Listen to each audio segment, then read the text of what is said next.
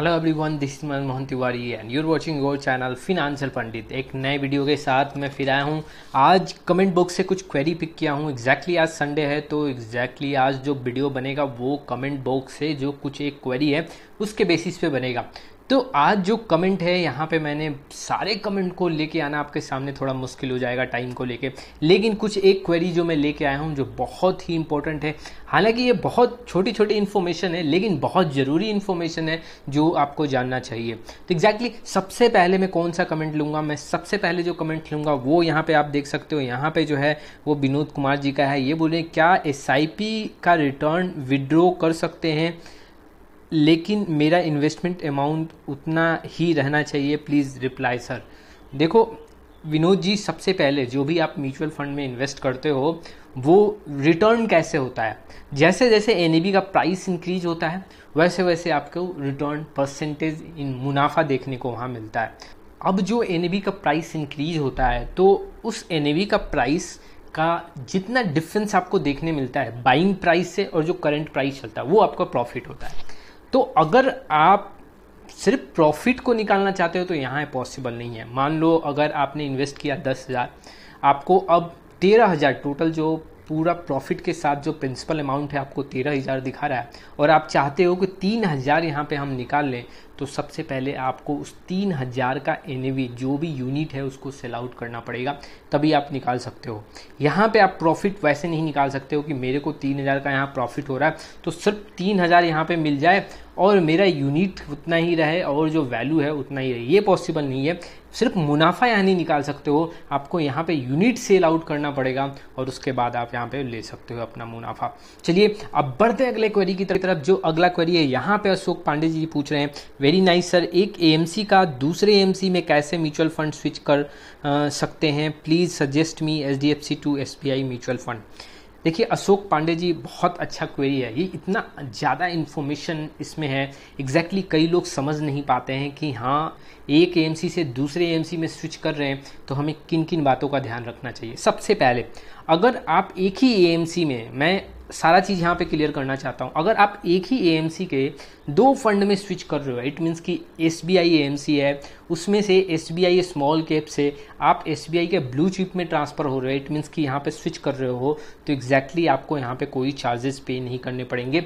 लेकिन आपको जो अगर एग्जिट लोड हो रहा है, इट मीन्स कि अगर एक साल के अंदर आप उस फंड से दूसरे फंड में स्विच हो रहे हो तो वहाँ पे एग्जिट लोड आपको वहाँ पे करना पड़ेगा। एक चीज़ आपको ध्यान देना है और ईजिली आप एक फंड से यहाँ पे दूसरे फंड पे स्विच कर सकते हो, आपको अपना यूनिट यहाँ पे सेल नहीं करना पड़ेगा।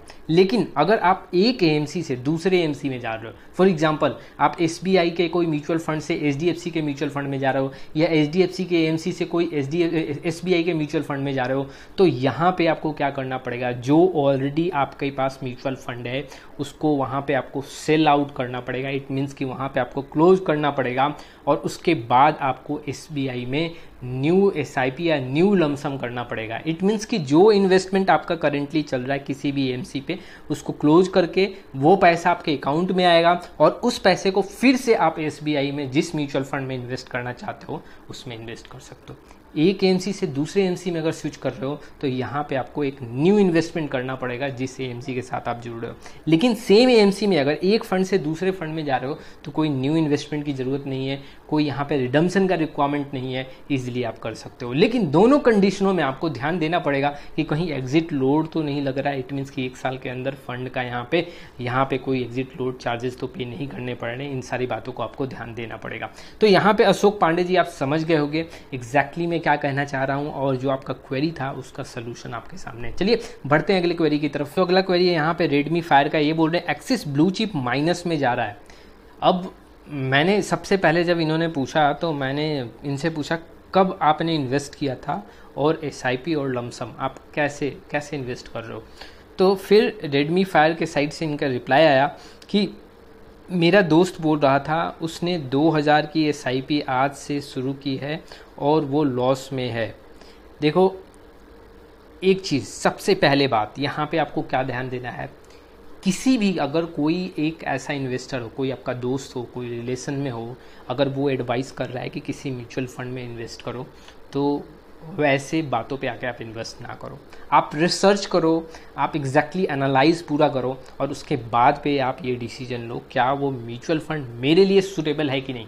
क्या वो जो दोस्त जो उस म्यूचुअल फंड में इन्वेस्ट किया है, क्या वो उसके रिस्क के अकॉर्डिंग वो रिस्क मेरे को फिट हो रहा है कि नहीं, तभी आप उस म्यूचुअल फंड में इन्वेस्ट करें। ठीक है।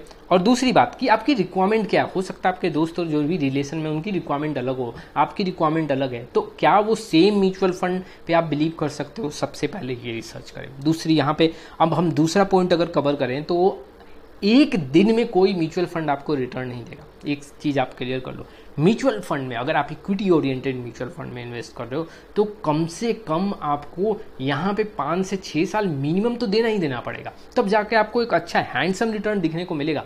लेकिन अगर आप सिर्फ 2 दिन और 5 दिन के रिटर्न के बेसिस पे अगर आप किसी भी पर्टिकुलर म्यूचुअल फंड पे आप डिसीजन लोगे तो ये एक गलत बात है। एग्जैक्टली इन्वेस्टमेंट के अकॉर्डिंग ये सही नहीं है। आप अगर वैसे 5 और 6 दिन के बेसिस पे कोई म्यूचुअल फंड में इन्वेस्ट कर रहे हो तो बहुत ज़्यादा रिस्क ले रहे हो। तो यहाँ पे आपको क्या करना है, एक म्यूचुअल फंड अपने रिस्क के अकॉर्डिंग ढूंढे कि आप हाई रिस्क प्रोफाइल में हो, मीडियम रिस्क में हो या फिर लो रिस्क टेकर हो। इन तीनों प्रोफाइल में देख के आप अपने आप को ये देखो कि आप इन 3 प्रोफाइल में से कौन से रिस्क पे फिट हो रहे और उसके रिस्क के अकॉर्डिंग फिर वैसे म्यूचुअल फंड का सिलेक्शन करो। और कम से कम अगर आप इक्विटी ओरिएंटेड म्यूचुअल फंड में इन्वेस्ट करो तो कम से कम आप 5 से 6 साल तो आपको रहना ही है। लेकिन जितना लॉन्ग टाइम के लिए आप जाओगे एक अच्छा रिटर्न आपको देखने को मिलेगा। तो आप समझ गए होंगे मैं क्या कहना चाह रहा हूँ। चलिए बढ़ते हैं अगले क्वेरी की तरफ। अब जो अगला क्वेरी है यहाँ पे रवल जैन का है। यहाँ पे बोल रहे भाई डीमेट अकाउंट किस में ओपन करें, जरोधा में और 5 पैसा में। दोनों ऐप्स की प्ले स्टोर में रेटिंग और कमेंट देखकर डर लग रहा है। कोई मनी ड्रेनिंग मशीन बोल रहा है तो कोई बोल रहा है पैसा वापस बैंक में विड्रॉ ही नहीं होता है, कोई फ्रॉड बोल रहा है।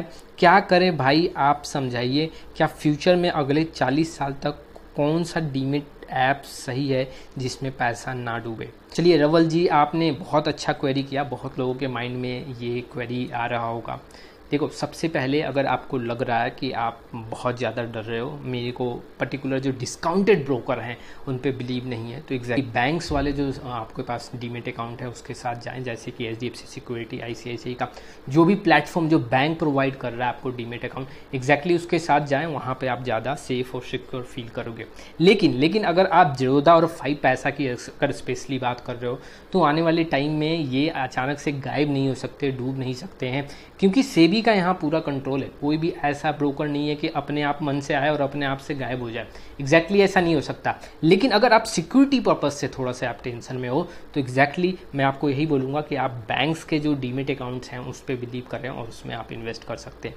लेकिन डीमेट अकाउंट में सबसे ज़्यादा एक्सपेंसेस क्या होता है, डीमेट अकाउंट में सबसे ज़्यादा तो फर्स्ट जो एक्सपेंसेस ज़्यादा होता है वो ब्रोकरेज चार्ज होता है, दूसरा जो होता है अकाउंट ओपनिंग चार्ज होता है और तीसरा जो होता है एनुअल मेंटेनेंस चार्ज होता है। ये 3 एक्सपेंसेस सबसे ज़्यादा होते हैं। लेकिन ये तीनों एक्सपेंसेस जो आप देखोगे जो बड़े बड़े डीमेट अकाउंट प्रोवाइडर हैं, जो बैंक्स हैं, उनके एक्सपेंसेस ये तीनों बहुत ज़्यादा होते हैं। इसीलिए आप लोगों को एडवाइस किया जाता है कि आप डिस्काउंटेड ब्रोकर के साथ जुड़ें, जो कि जैसे जरोधा हो गया, 5 पैसा हुआ, इनके ब्रोकरेज चार्जेस बहुत कम है। इट मीन्स कि ना के बराबर अकाउंट ओपनिंग कोई फ़ी भी नहीं है। और कहें अगर एनुअल मेंटेनेंस तो 1 साल आपको यहाँ पे ये डिस्काउंट भी देते हैं, कोई भी एनुअल मेंटेनेंस चार्ज नहीं होता है। तो ऐसे फैसिलिटी हैं अगर आप डिस्काउंटेड ब्रोकर के साथ जुड़ते हो तो। लेकिन मैं अब पहले ये बताया हूँ, अगर आप सिक्योरिटी पर्पज़ को लेके अगर आप टेंशन में हो तो एग्जैक्टली आप HDFC, ICICI, कोटक के जो डीमेट अकाउंट है उसके साथ जुड़े, वहाँ पे आपको ज़्यादा सिक्योरिटी देखने को मिलेगी। लेकिन अगर आप अपने एक्सपेंसेस को अकॉर्डिंग सोचो तो एग्जैक्टली जरोधा और 5 पैसा ये अच्छे ऐप हैं जिसके थ्रू आप अपना शेयर ट्रेडिंग कर सकते हो। अब बात ये रही कि अगर आप इंट्राडे करते हो, इट मीन्स डेली आपका टर्नओवर ऑलमोस्ट कहें तो 50 से 60 लाख का है, तो आपको जो बड़े बड़े सिक्योरिटी प्रोवाइडर हैं, जो बड़े बड़े ऑलमोस्ट डीमेट अकाउंट प्रोवाइडर हैं, उनके एक्सपेंसेस काफ़ी ज़्यादा होते हैं। तो इसलिए आप जरोधा और 5 पैसा के साथ जुड़ सकते हो। लेकिन अगर आप लॉन्ग टाइम के लिए पोजिशनल होल्डिंग रखते हो, इट मीन्स कि आप शेयर को बाय करके और 2 साल, 3 साल और 5 साल बाद बेचते हो, तो एग्जैक्टली आप HDFC के साथ, ICICI के साथ, एक्सिस डीमेट, जो भी ये डीमेट अकाउंट प्रोवाइडर हैं, जो बैंक्स हैं, उनके साथ जुड़ सकते हो और आप exactly safe and secure feel कर सकते हो। देखो अब ऐसे तो अगर मैं जरोधा और 5 पैसे में कंपेयर करूं तो दोनों ऐप बहुत ही अच्छे हैं, दोनों ही ऐप में आप एग्जैक्टली ट्रेड कर सकते हो। लेकिन मेरे को अगर आप बोलोगे रैंकिंग देने के लिए कि दोनों में से रैंकिंग किसको आप दोगे सबसे पहले, तो मैं जेरोधा को यहाँ पे दूंगा एक्सपेंसेस के मामले में, उसके बाद में 5 पैसा को। लेकिन अगर आप एक फ्रेंडली प्लेटफॉर्म की बात करोगे तो यहाँ पे मैं 5 पैसा को सब नंबर 1 दूंगा और दूसरे नंबर पे मैं जेरोधा को रखूंगा। तो एग्जैक्टली आपको पता चल गया होगा कि अगर आपको डीमेट अकाउंट ओपन करवाना है तो क्या क्या पॉइंट पे आप अपने आप को रखना चाहते हो और इस पॉइंट के बेसिस पे कौन सा ऐप आपके लिए सूटेबल हो। तो रवल जी आपको यहाँ पे पूरा प्रॉब्लम सॉल्व हो गया है। लेकिन अगर आपको फिर भी लगता है कि कुछ एक क्वेरी या कुछ आपके माइंड में क्वेरी चल रहा है तो आप कमेंट बॉक्स में आके बेझिझक क्वेरी जनरेट कर सकते हो। दोस्तों ये था आज का क्वेरी संडे का।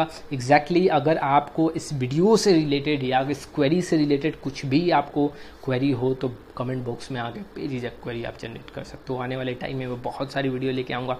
लेकिन जाने से पहले एक हम्बल रिक्वेस्ट, अभी तक चैनल को नहीं किया सब्सक्राइब, लाइक और शेयर, तो अभी स्टार्ट करें। फिर मिलेंगे एक नए वीडियो के साथ, तब तक के लिए जय हिंद, जय भारत।